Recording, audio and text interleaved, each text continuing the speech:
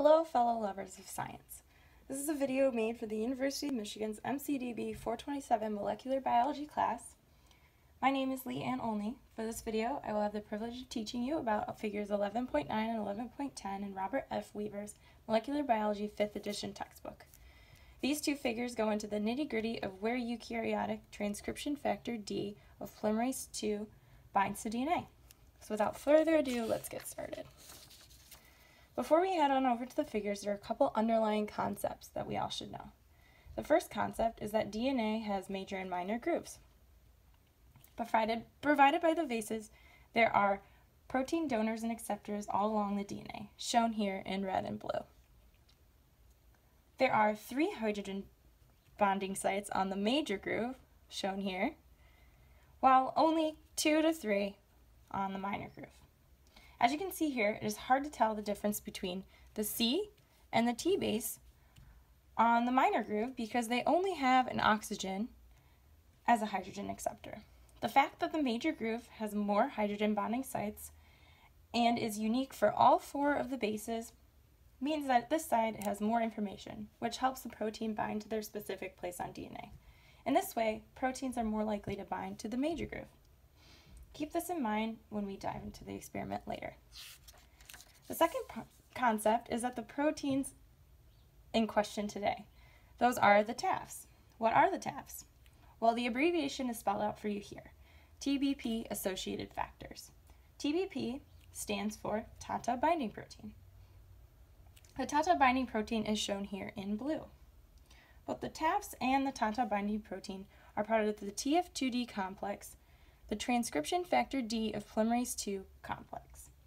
The TAFs are numbered 1 through 13 on this figure and are the proteins that basically interact with the promoter element, such as the initiator, the DPE downstream promoter element, or other promoter proximal elements, in conjunction with the TATA binding protein. TAFs also have other functions, but the one thing we will focus on today is that it interacts with the promoter elements. One thing, though, that should be noted about the TBP here is that TATA, the element that it binds to, is on the minor groove, which will be important to remember when we get to the experiment later. So the researchers' question they wanted to answer in the upcoming experiments is which of these TAFs bind to the DNA, and specifically where? Are they on the initiator and DPE sites or somewhere else? So, to answer the first question, they use the method of photocrosslinking via BrdU exposed to UV light, DNase, and SDS page. For the second question they are answering today, they use DNA footprinting, but we'll get into that later. First, let's focus on this concept of photocrosslinking using BrdU. So what exactly is BrdU? BrdU is an abbreviation for bromodioxyuridine, spelled out for you here. Try to say this word 5 times fast. Hard, right? So we'll say BrdU for short. This molecule I've illustrated for you here is very similar in structure to thymine found in DNA.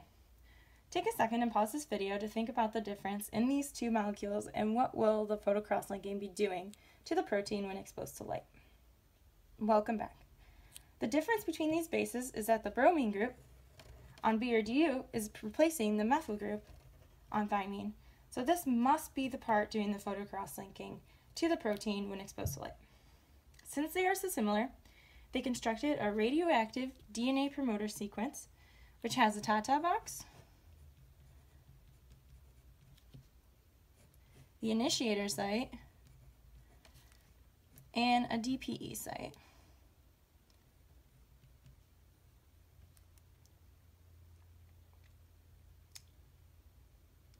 And this is modeled off of the protein HSP70 and its promoter. So this is all radioactive. The whole thing is radioactive. Every single base in this sequence is radioactive. And they replaced every single T in this sequence with BrdU. So they placed all the thymines in this sequence with BrdU. So all along this is BrdUs. this way, whenever a protein binds somewhere along this DNA sequence, they will have a high probability to be a BrdU base that can photocrosslink it to it when it is exposed to light. So they added this radioactive DNA that I just told you about into the test tube. My pen is dying. So that is in the test tube. They also added their desired proteins. So they either added to the test tube the whole TF2D complex, which includes all 13 TAFs and TBP. Or they added to another test tube, TAF1, TAF2, and TBP, or they added TBP on its own, which we know binds to TATA.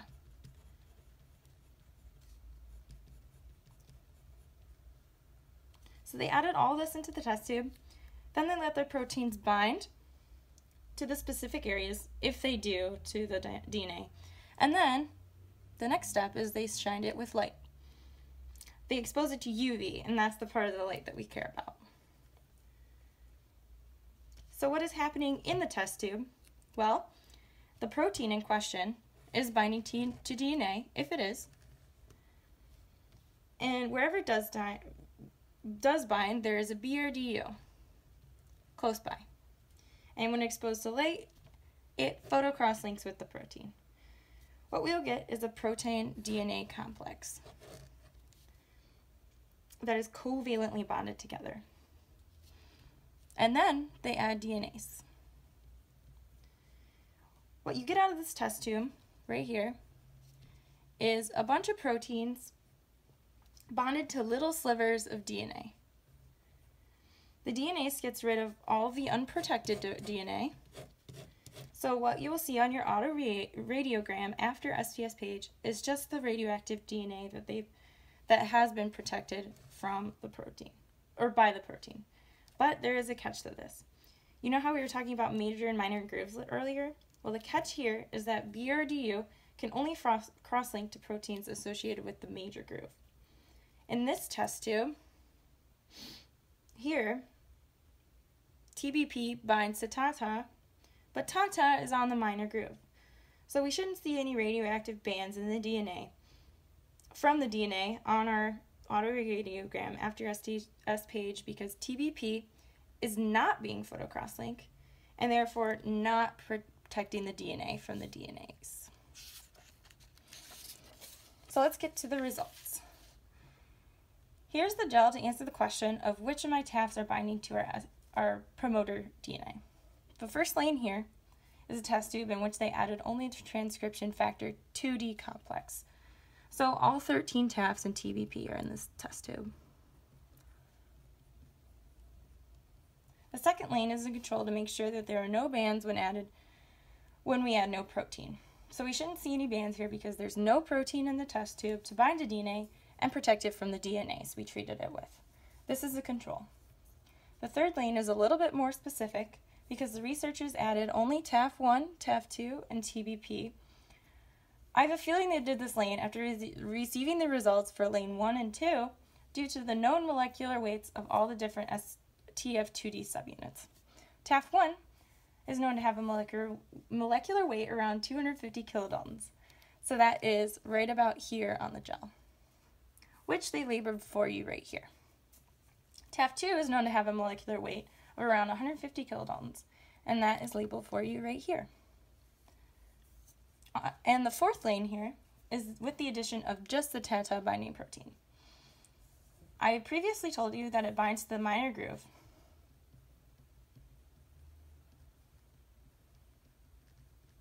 But our BrdU method doesn't allow for photocrosslinking on the minor groove, only on the major groove.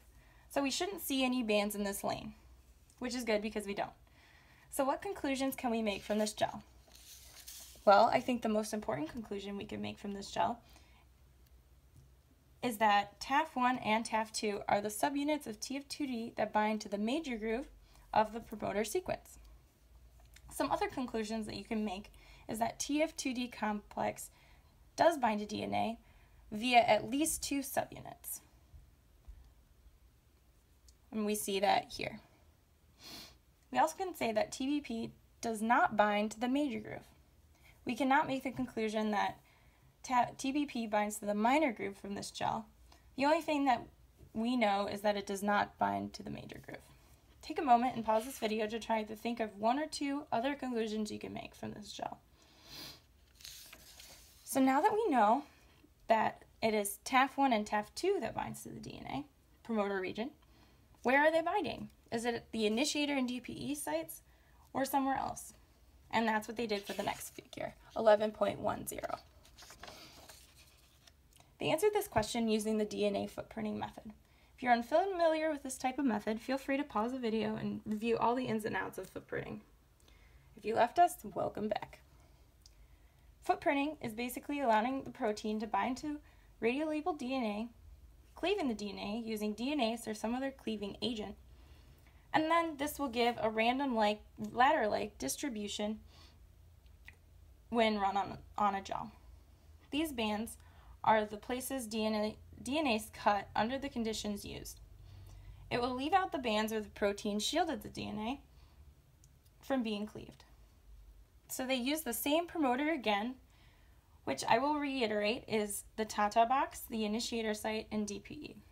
So for the first lane is the DNA footprinting method without the addition of any proteins that would bind to the DNA. This lane can be used as a control to compare the other lanes with. The second lane is with the addition of just the TATA binding protein. We already know that this binds to the TATA box, so we see a nice footprint right here where I drew that line,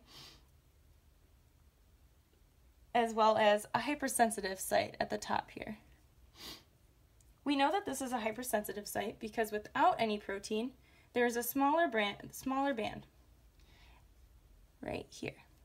It is actually known that TBP bends the DNA about 80 degrees.